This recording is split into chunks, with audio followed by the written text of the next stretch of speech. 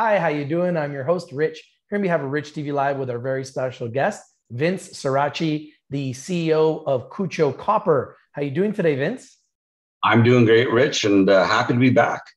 Love having you on the show. Excited to learn more about the company. I know our community is always looking for early stage, undervalued, underappreciated, underexposed copper plays. And my first question for you is that Kutcho Copper Corp has reached a significant milestone with the release of the feasibility study of its high-grade copper zinc project in northern BC. Can you tell us a little bit about those results? Sure. And, I think the highlights and what everybody really cares about with your audience about at this point would be probably the metrics around the value of the project and how that translates into the value of the company and ultimately the share price. So why don't we focus on a few of those? Sure. As everyone sees in our feasibility study results, at base case metal prices, so at $3.50 copper and $1.15 zinc, we're showing an after-tax NPV of just over $460 million and a 25% IRR. I will add to this that long-term analysts' consensus pricing right now are at $4 copper. So you'll see also when we put some metrics in there that at $4 copper and with all other metal prices being a base case, we're showing over a $600 million NPV on the project and a 30% IRR. And if you think copper is going to $5, we've added that in there for you to see as well, the NPV would be over $900 million.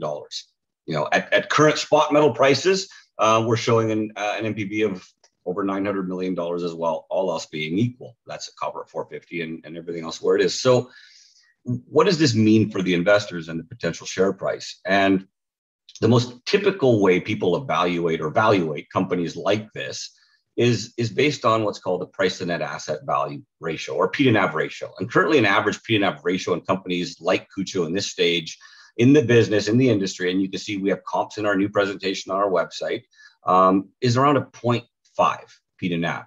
So you simply take the value of the project, the NPV that we just discussed, multiply it by a 0.5, and then work out a market cap share price. In Kutcho's case, we have approximately 100 million shares outstanding. So at $1 a share, we have a market cap of $100 million.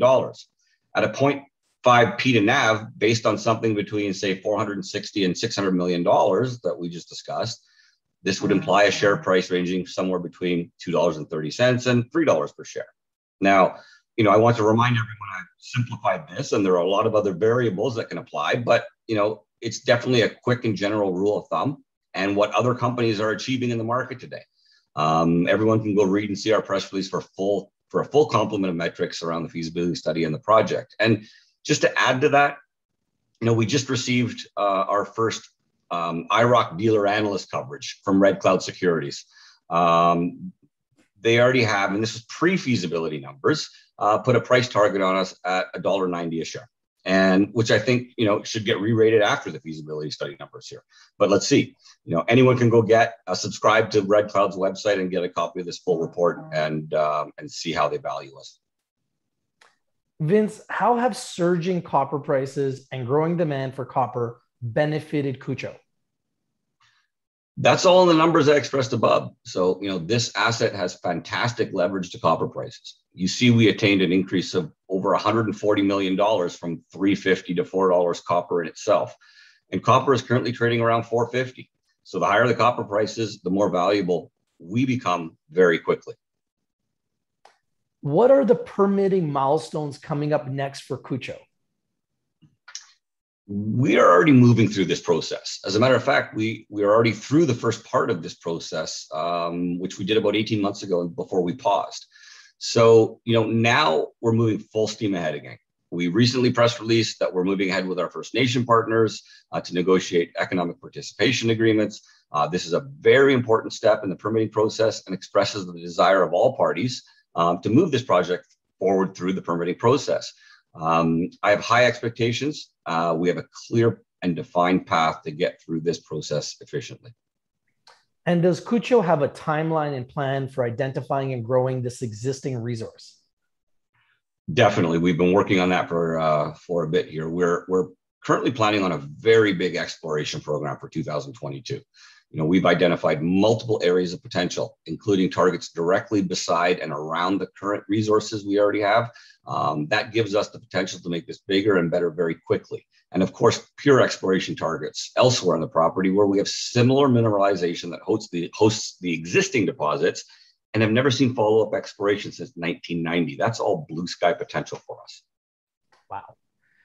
Does the company expect to extend the life of the mine beyond 11 years through further expansion?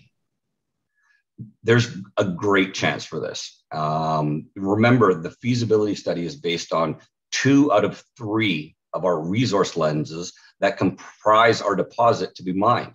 The third lens, called Sumac, is close to 10 million tons, grading at almost 1.5% copper equivalent, and isn't in this mine plan or the feasibility study numbers.